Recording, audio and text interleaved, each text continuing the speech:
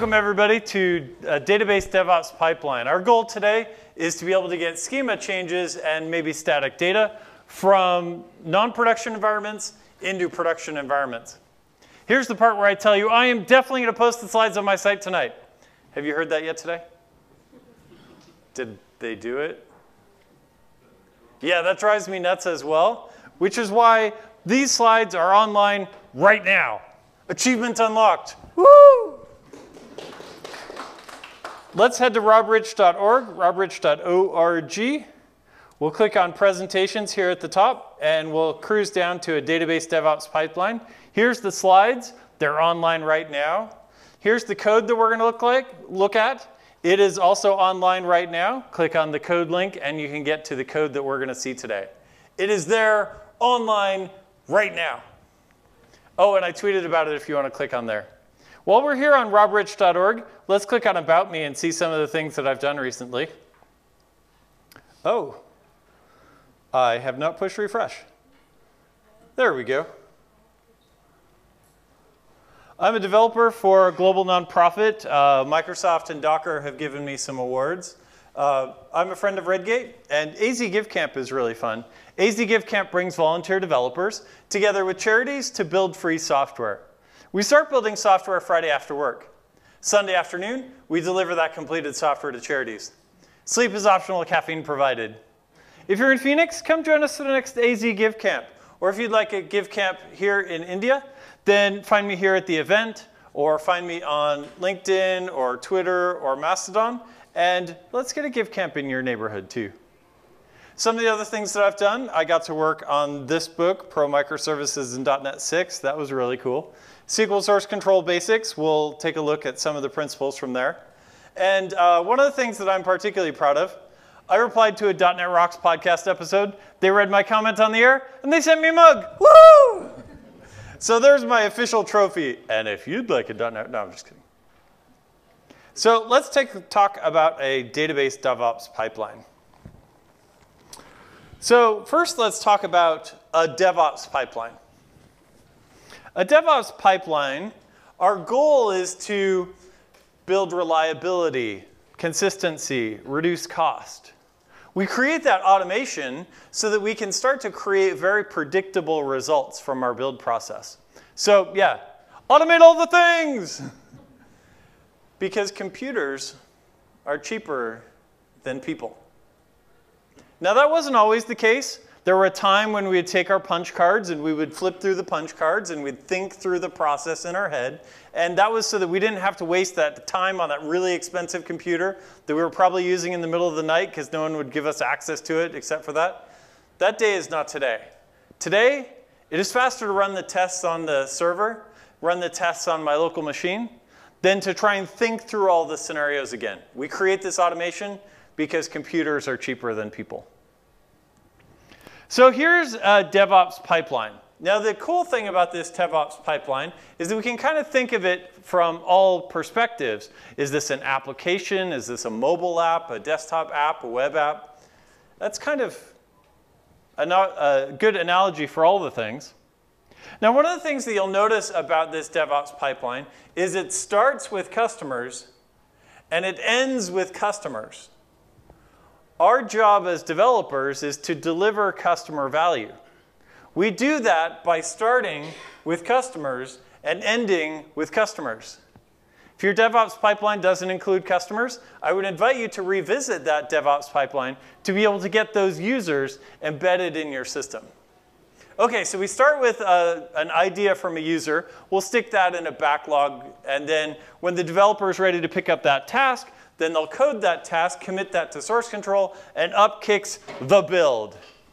So the build does its thing, and when the build finishes, it'll run some tests, validate the software. It might deploy it to a pre-production environment where we do some additional tests. Are those people? Are those machines? And once we get the thumbs up that that build is good, then we will deploy it into production and deliver customer feedback to deliver value to users. Those users will give us feedback, and we can use that to be able to schedule additional work. Here's our DevOps pipeline. The cool thing about a DevOps pipeline is, let's say, for example, we get a failing test. Okay, let's stop the pipeline at that step. We'll take that feedback, and we'll use that to be able to build different code. So at that point, the developer can say, well, you know, yeah, I probably should code this a little bit differently so that that test passes. And once that test passes, we can do some really interesting things. We probably have a dashboard of how we deploy it, and we get some really elegant results. Now that's the state of the art for applications. What's the state of the art for deploying databases?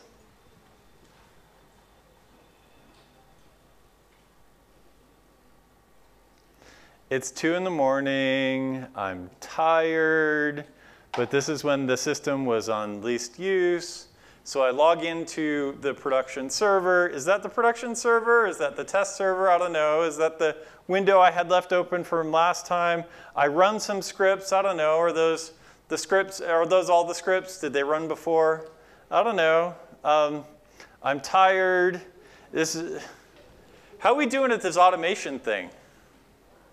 This is state of the art for databases. This is probably what we do today. Stay up late, run scripts of questionable origin, and, well, make mistakes. What if we could do it differently? What if we could take the same principles that we use for our DevOps pipeline for applications and apply those to databases?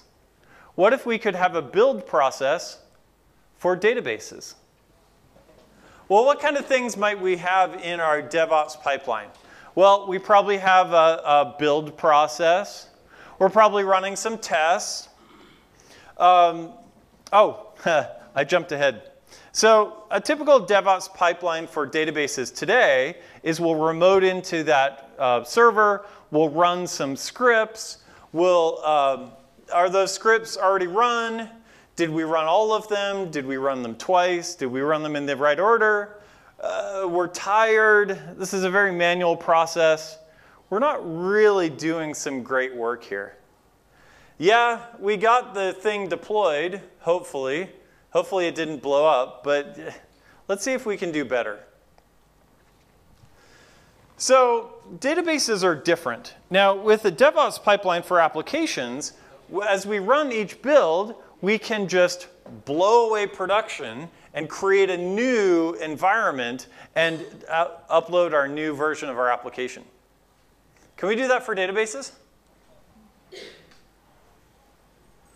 It turns out our users get a little grumpy when we delete their data. Let's not do that. Let's not delete the production database when we deploy a new version. We need to care for data as we transition these states. We need to migrate our data between the different schema states.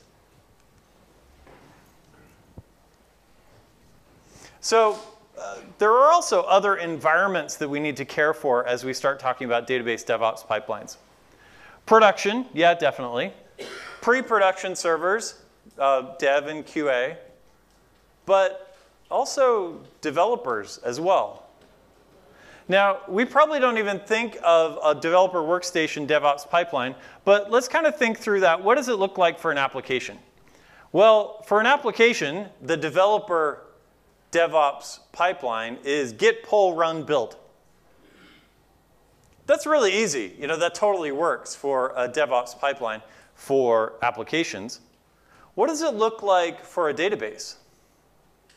Well, if we have some schema changes, then we're pulling down the scripts. Hopefully we have those in version control. We need to make sure to run them in the right order. Then we'll probably mutate the data to match the thing. And well, you know, that's for schema changes. What if we want data?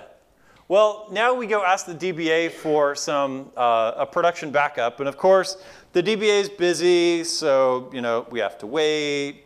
And then we wait some more. And then we pester the DBA. Oh, wait, no, I'm doing this production thing. And so we wait some more. Then we pester the DBA, and we're like, hey, can I have the data? He's like, OK, fine. Let me put aside production, because of course you're important. And let me restore some, let me back up some production data. And then I can restore it into place. And OK, now I have the latest schema as of that version. Now I go run all of the database scripts again, and hopefully I run them in the right order, and I'm massaging the data. You can see how the DevOps pipeline for databases is a little bit more complex, even if we're just talking about a local development environment. We need to care for that customer data as we transition between these states. How are we doing? You know that guy who's really tired? Yeah. We are not automating anything yet. The whole point of a DevOps pipeline is that we have this automation process that just runs and does all the things. So let's take a look at what we're looking for. So the typical database DevOps pipeline is manual. It's people remoting into servers and doing stuff. Instead, let's create a database pipeline that is automated. Now, we can't just blow away data. We need to transition it in the states. We need to care for customer data as we transition it. So let's take a look at a database DevOps pipeline. Now, in our previous pipeline, we had users, and then we did a build and a test. And so, yeah, we had this process. We get the latest version. We version our assets, write the version number somewhere. We build it, we test it, and we deploy it. If all of those things work, then we've got our latest thing. Oh, and by the way, let's automatically do that on every change. On every change, get the latest version, version our assets, write that version number somewhere, build, test.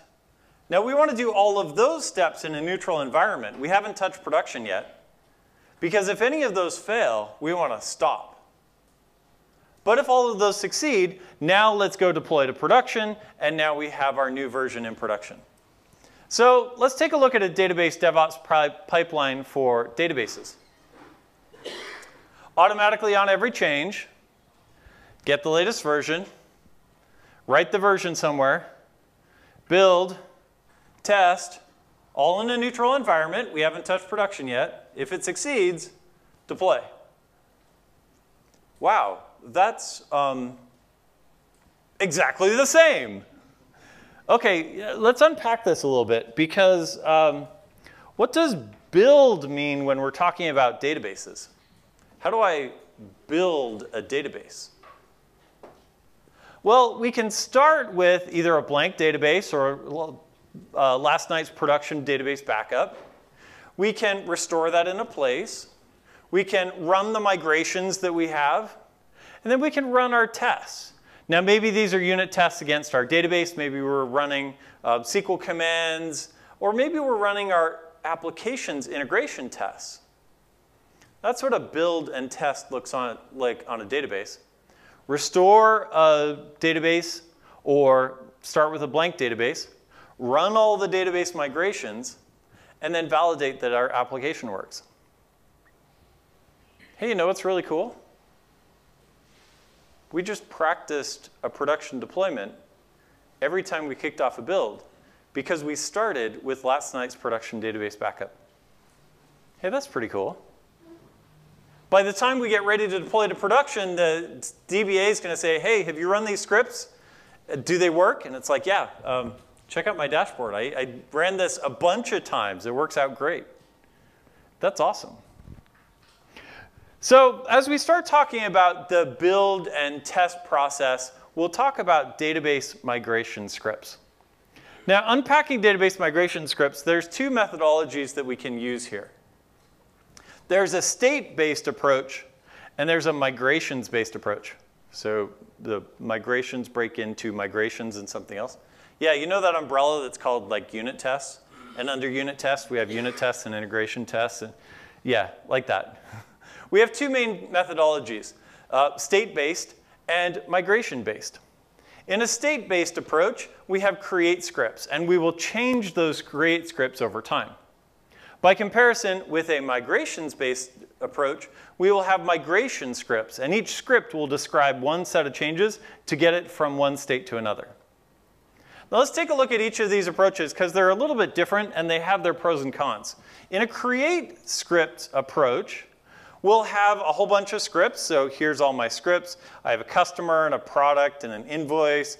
Here's a view. And each script, let's pop open the customer script. It is the create script for that object. Now that's cool. As our schema changes, we'll modify this file.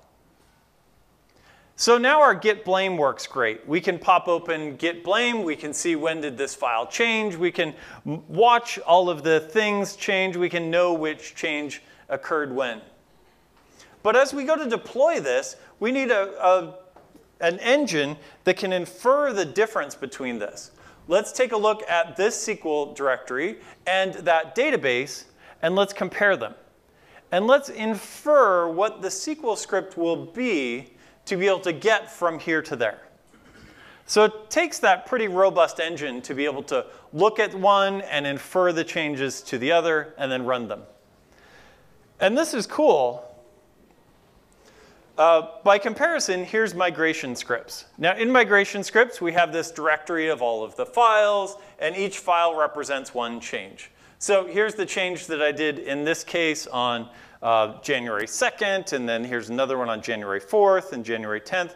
Popping open one of those scripts, we can see that we're modifying one table, we're modifying a second table, we're changing some data. This is really cool. We can describe exactly what we need to get from here to there. Now the cool part is, now we just need to keep track of which scripts we already ran and run the ones that we haven't run. So we might create a table in our database that just lists the scripts that we've run. Maybe it also includes the hash of the scripts. Maybe it includes the down script of how to remove this if we want to get really fancy. But we're just kind of keeping track of the ones that we ran. And if we haven't run it yet, then we'll run it. And there's our migration script. So let's compare these. Creation scripts. On the upside, we have really great Git history. We can take a look at the files and we can see exactly when they changed.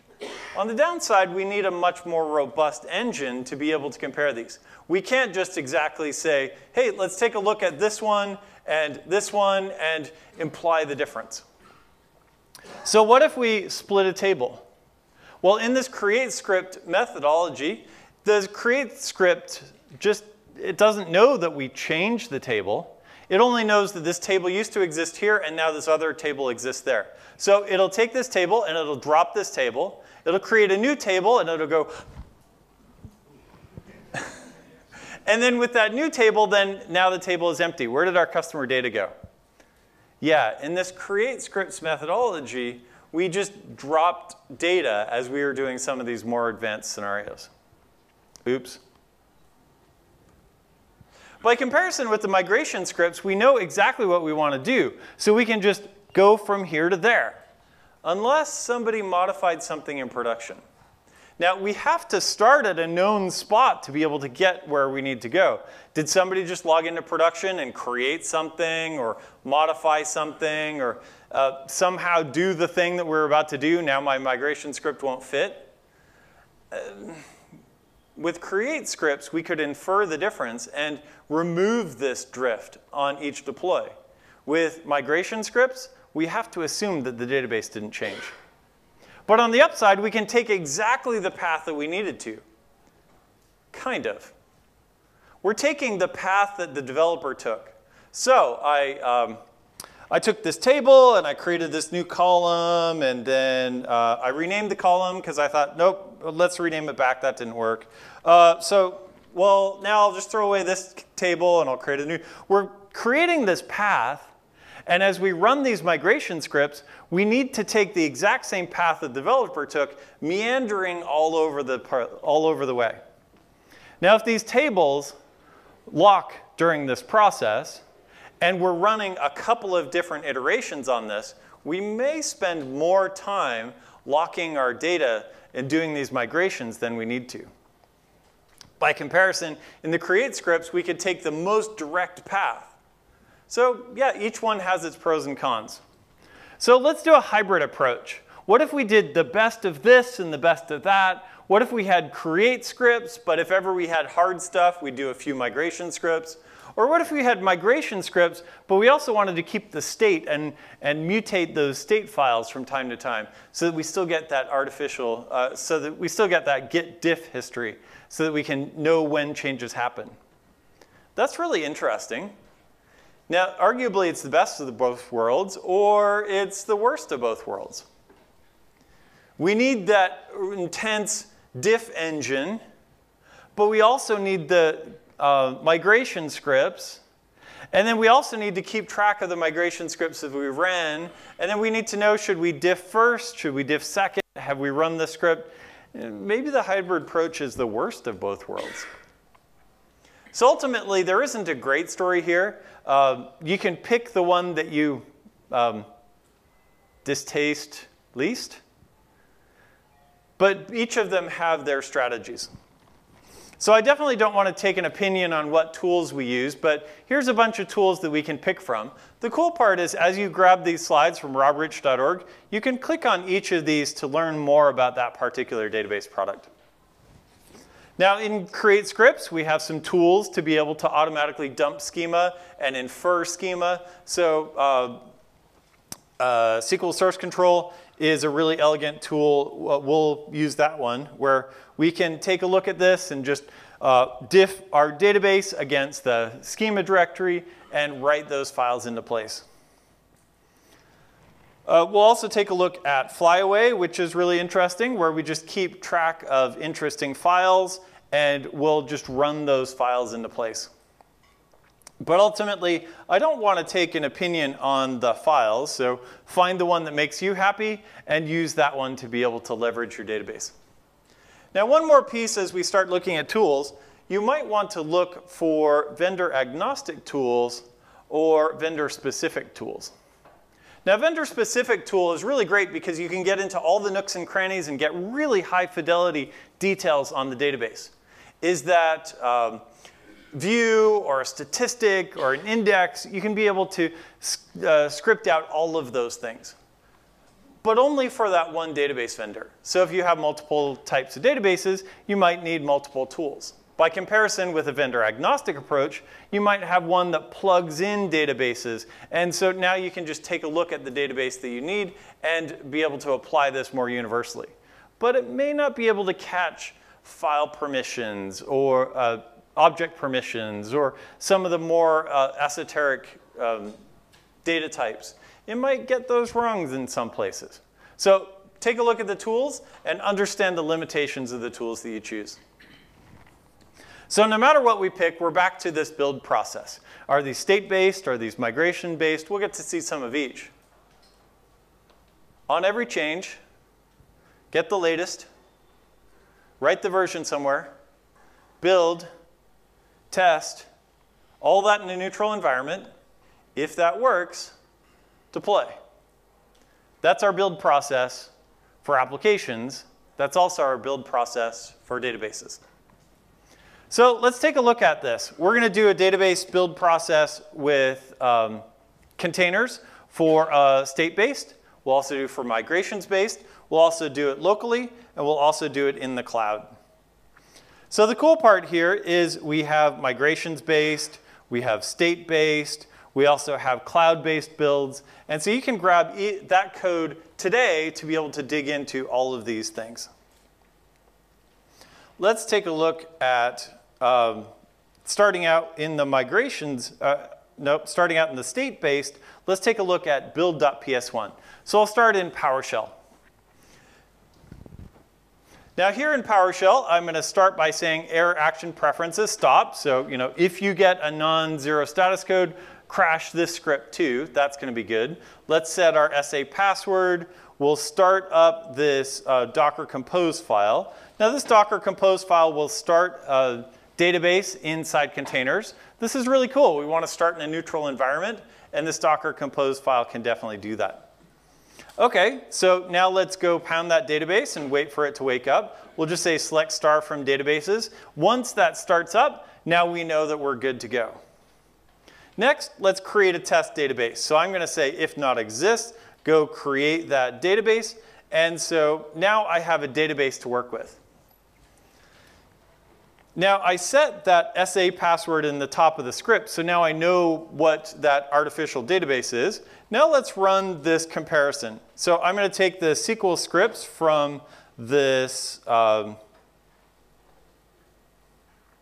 where'd they go? There we go. Nope, that's the migrations one. Here it is. So I've got this one that says create that table, this one that creates that table, this one that adds some, oh, that's not it.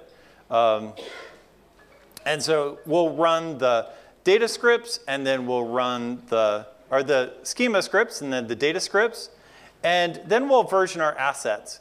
Now I've got this setting table, and the setting table just has various information in it. I'm going to write the git hash and the build date. So that's my way of versioning this database. I know when I created it, I know what the git version of it was, so I know if there's any problem, how to get back to that version to be able to do that.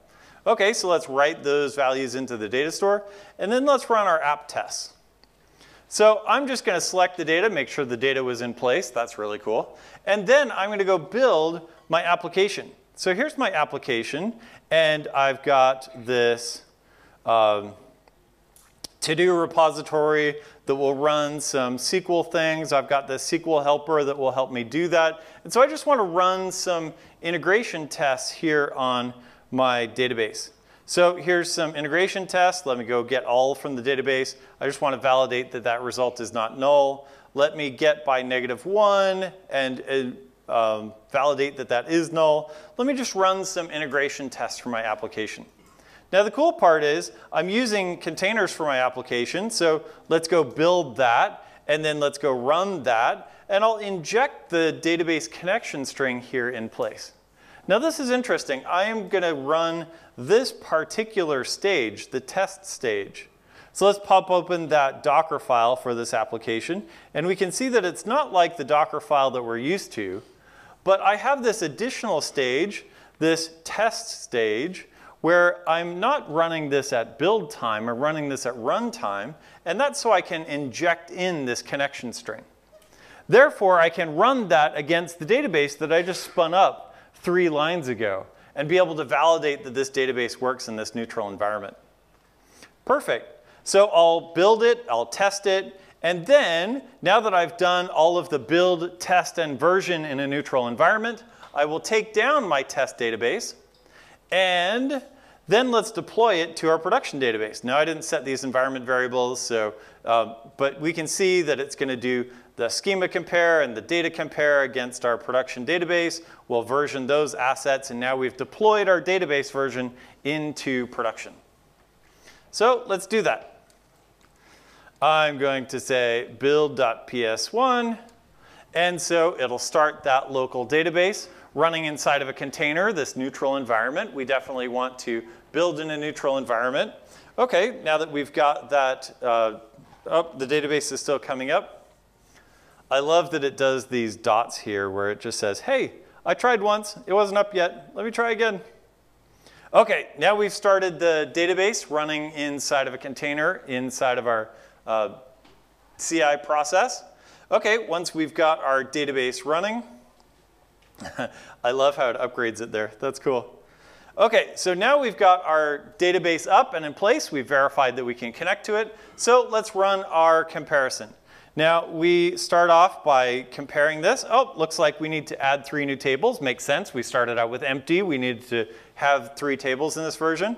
We'll do the same thing for data. Yep, we've got our lookup data. We've also got our things. There's our build date and our git hash. Now let's build our application, run our application's tests. Yep, that works as well. Excellent. And then it says, hey, I didn't set the deploy variables, so I can't deploy it. Yep, that's fine. We just ran a database DevOps pipeline in a completely automated way in a neutral environment where we didn't need a magic server. We didn't need to worry about, is that server going to get cleaned up right? We just spun up a container in the middle of our DevOps pipeline. Perfect. So that was state-based. Let's do a similar thing where we switch that from PowerShell to Bash. If we're doing this on Linux, maybe we've got a Linux build agent, but we'll do basically the same thing. Docker compose up in the background. Let's wait for it to start up. Let's create the database if it doesn't exist. Let's run our schema compare and our data compare. Let's version our assets, run our app tests, building that particular stage, and then running that stage, injecting in the connection string. Then let's Docker compose down. We've done that in a neutral environment, and everything worked. Now let's deploy it and deploy it into our production scenario. Cool. Completely automated, state-based. Let's do a similar thing with a migrations-based build. So in a migrations-based build, we're going to do this with flyaway. So here in our migrations-based thing, we have various create scripts. This one's going to create the task status table and fill it with data. Then next, I'll create the to-do table. Let's create the setting table and fill it with data. Oh, I forgot the create date in the to-do table. We can create that as a different script. That's excellent. So let's start up our Docker compose file, wait until our database is running, create our database if it doesn't exist. Now we're using the flyaway container, injecting in the flyaway, the SQL folder that we have right there. And we'll run migrate. Here's our connection string off to that database that we just invented with the password that we set at the top of the script. We'll version our assets running that update script. We saw that before. Let's run our database migration, our database tests by running our applications integration tests. Clean up. Then let's deploy this to our production server. That looks really familiar. Yeah, the only difference between a state-based thing and a migrations-based thing is what is the command line that we use to call the server. Cool. So how might we do this in the cloud? Well, let's flip over to a cloud-based thing. So here's our, not that one, this one. Our state-based approach inside of GitHub Actions. Now the cool part about GitHub Actions is that we can spin up databases inside of our build process inside of GitHub Actions. So we can just create the services, and we can say, I would like it to be a Postgres one, here's my image, and here's my thing. And then we can just connect to it, and everything works great, with the exception of I could not get this to work at all. So I flipped over to using Spawn, and Spawn is really cool because it's this API for creating test databases, spawn.cc. Now the cool thing about Spawn is I can just call into this API saying, hey, I just need this test database. I only need it for 10 minutes. Let me run some build stuff. So let's go do that. Now I have here the tables inside this Azure database, and I don't have any of them yet, which is cool. So let's go do that build. Now I created my data image and then my data container. They use similar paradigms as Docker. So a Docker image and a Docker container. Here's my database image and then my database container. I might choose to use a database image as last night's production database backup. Our production backup is only as good as the last time we restored it. I'm going to restore it on every build. If my build fails, maybe it's because last night's backup is corrupted. That would be a really good thing to know before, say, a disaster struck and it's been corrupted for months. OK, so let's go create an image. We'll create a container from that. In this case, I'm just going to create an empty SQL Server 2019. And then let's run. This looks really familiar. Let's create the database if it doesn't exist. Let's migrate the data into place. Let's version our assets. I basically just took that script and I pasted it into place here inside GitHub Actions. Now that could work OK. We might as well even just call build.sh at that point. But we're injecting in all of these environment variables based on the details that we got out of Spawn. Now it's going to automatically randomly generate usernames and passwords and ports, so we'll definitely need to capture that. But I'm going to take it a step farther and kind of make it more GitHub Actions-y. So I'll still do that, spin up the spawn, and create the data image in the data container, create the test database. I'll just use the MS SQL Tools Docker image here, which is perfect. Here's my entry point, SQL CMD, and I'll run this command specifying all of the details that I got from spawn. I'm going to migrate my database. Now I chose to use the SQL compare container here rather than just doing it inline. Now I don't have to have any tools on my build agent. I'm just using containers from other places. That's excellent. SQL data compare will get my static data into place. I'll go grab the current date because I need to be able to do this in bash. I can't exactly do this inside of args here. It just presumes that this is static. So let me go get that date, and then I'll update the build date with the build date and the git hash with the git hash, and then I'll run my app tests, and or rather I'll build my, let me output some stuff, then let me build my thing, and then run my thing. Now I'm specifically not using the Docker syntax here because I'm building the image, and so it doesn't exist yet. If I were to specify the Docker image here, it would try to reference it and it would fail the build because I haven't built it yet. And that's why I just say Docker run here. Okay, so the build succeeded. Now let's run our now that we've done that in a neutral environment and everything worked, let's now push that into our production server. And so now I'm using secrets from GitHub Actions. Now this is cool. Here in GitHub Actions, I created a bunch of secrets.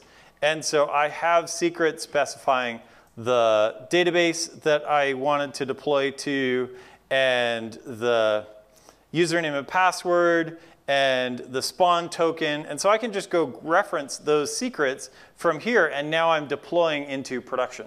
Perfect. So I'll deploy that content and version my database, and then I'll also go clean up my spawn container. Now, I specifically started out by saying my database will only exist for 10 minutes, but cleaning it up when I'm done is a good net citizen. And I'm specifically going to do this if always, so that even if my build fails, my temporary database will also get cleaned up. Yeah, I could probably do this here before I deployed, but I want to get it into production as quickly as possible. So there's the state-based one. We could also look at a migrations-based one, which is, for the most part, exactly the same, with the exception that I'm using the flyaway container instead of the SQL compare and data compare containers. Cool. So let's fire that up in production. We saw how we don't have any tables in production yet. And so let's come in here to our GitHub Actions.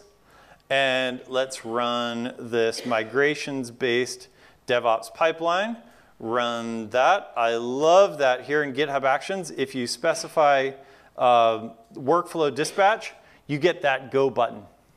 Now I specifically chose to comment out the push, but you probably want those. I just didn't want it to kick off every time I committed. Instead, I wanted to be able to push the button as part of this experience. So let's go into that DevOps build, and we pull all of our containers. Excellent. Now let's go create the database. Much like it took a while to spin up our local container of our database, it will take a little bit to create that data image inside of Spawn. It's doing some magical stuff. Have you ever tried to install SQL Server? And you know how long that takes? Like an hour? Have you ever tried to walk somebody through that over the phone? Okay, down one. Nope. Okay, click on that one. Nope, go back a page. Down one, scroll down some more. And I just passed in an API and it went and created an image for me, a database. That is so cool. So I chose to do this with SQL Server because SQL Server is really painful to automate. But if you're using Postgres or using MySQL, or even if you're using a NoSQL database like Mongo or Redis, you can do a similar type of mechanism there. There's similar tools. But if you can do it on SQL Server, you can definitely do it on those other tools as well. MySQL dump and Postgres dump is really cool at being able to create migration scripts, by the way. OK, so we created the data image. Let's create the data container. I'm still amazed that it can spin up a database in just a matter of half a minute or a few seconds. That is just really cool. OK, get us a database. Get us a database. I've tried to do that, walking people through the installing SQL Server over screen share. It is painful. I'm just like, request connection to your mouse. Can I just do it? OK, so we're going to take a look at doing the migration. Yep, we've created those 3 tables. Very nice. Created the 4th table. Let's set our date in place. Let's run some migration scripts. We're building our, there's our git hash in our database, so we know what version our database is and when we built it. So now we're building our application. .NET restore, .NET build. Yeah, from time to time, I like to actually run the .NET test here, run my unit tests. But I pass in a filter saying, but not integration tests. Therefore, I can do the integration tests here.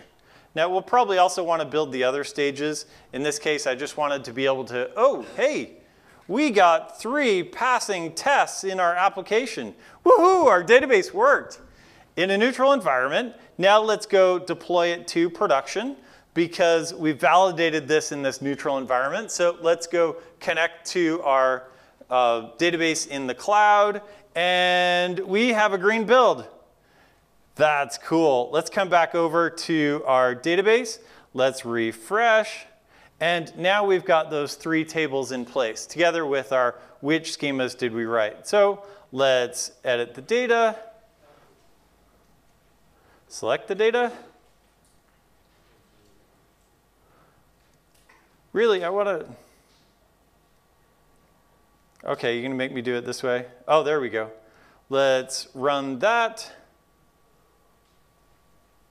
Oh, now that I've run it 12 times. Run.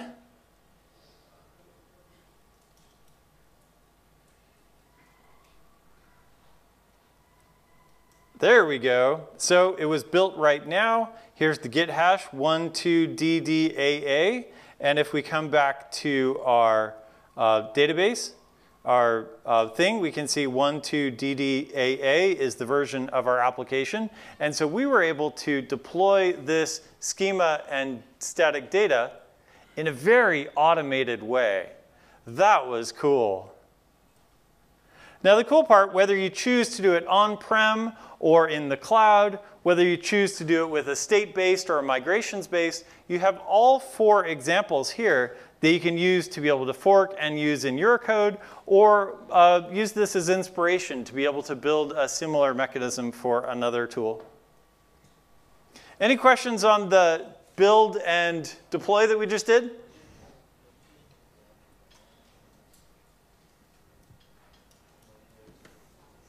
Cool.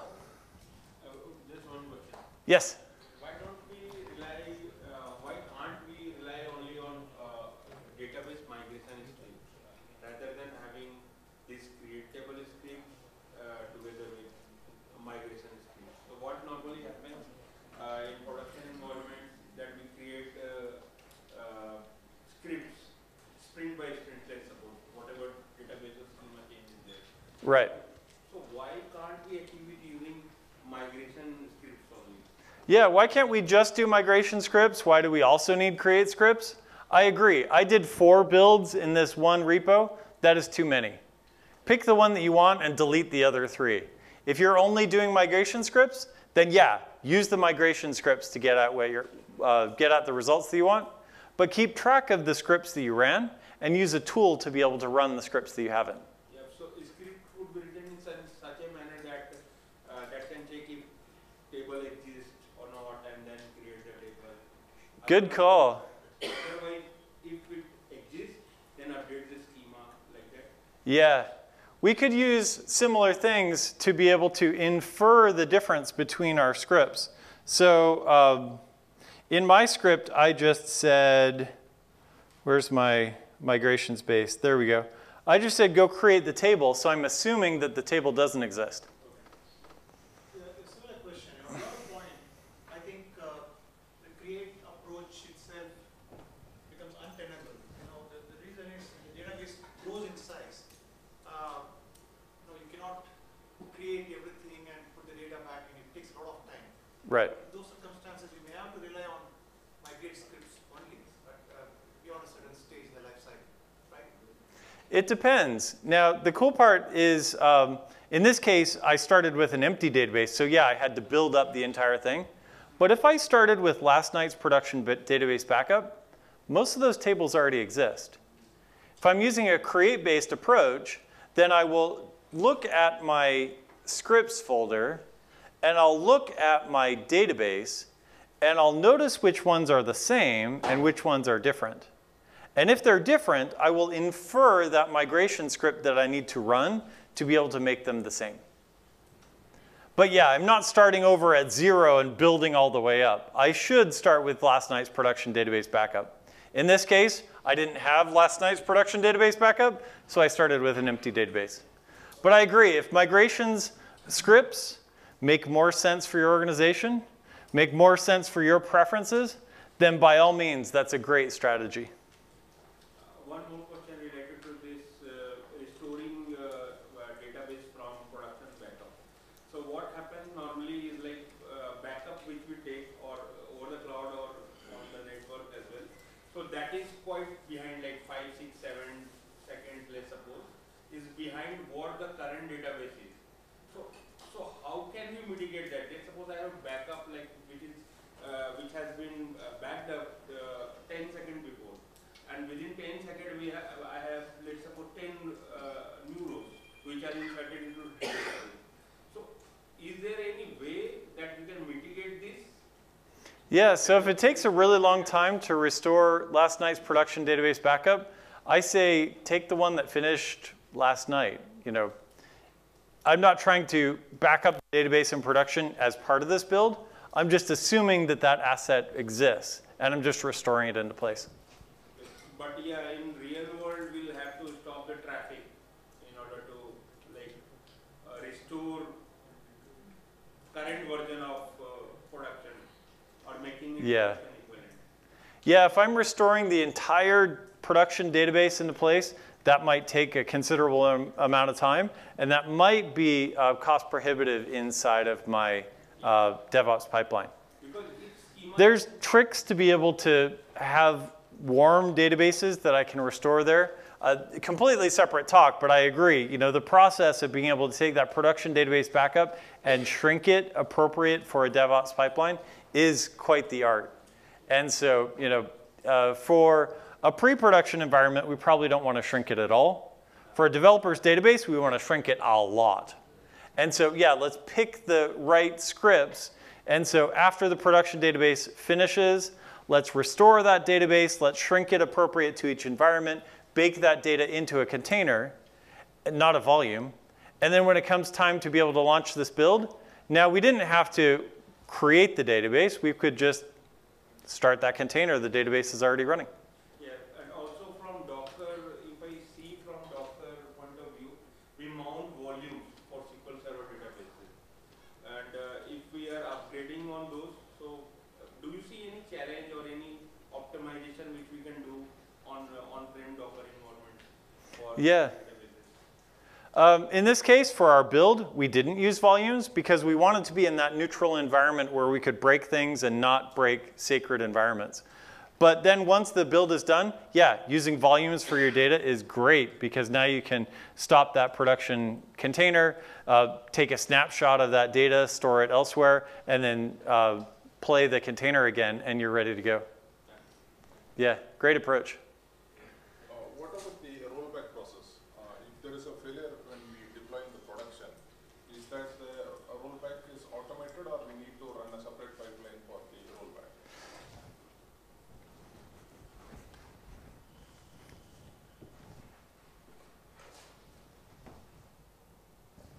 Rollbacks. That is really cool. Now, in both the state-based and the migrations-based, there's really cool support for rollbacks. In this case, I said migrate up, but as part of creating flyway scripts, I can also create a down script, to undo this.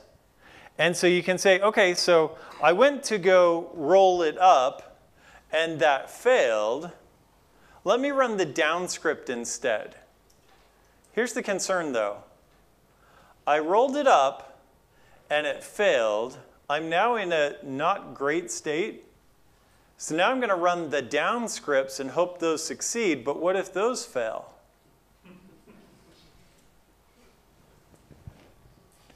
Now we're in a really fragile spot. I would argue that we probably don't test our down scripts very much. And the process of rolling back is fragile enough that I would say if the database update fails, I did it in this neutral environment, which kind of proved that it would work. If it still fails, I need to get a person to come fix this. I'm not going to auto roll back, because now I'm in an even worse state. That's, the gospel according to Rob, but your mileage may vary. If you find success with doing rollback scripts, then that could be great. Couldn't we just take the backup, the previous backup which we had, rather than rolling back these scripts? Yeah, could we start with last night's production backup and just kind of migrate that and test it out and see if it works? I agree. And the beauty is if we restore last night's production backup into a container, production's over there. If we break this, we throw away the container and production is still fine.